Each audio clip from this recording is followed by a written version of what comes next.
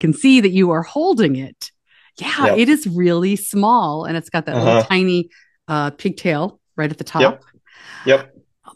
Talk to me a little bit though about the button that's on it.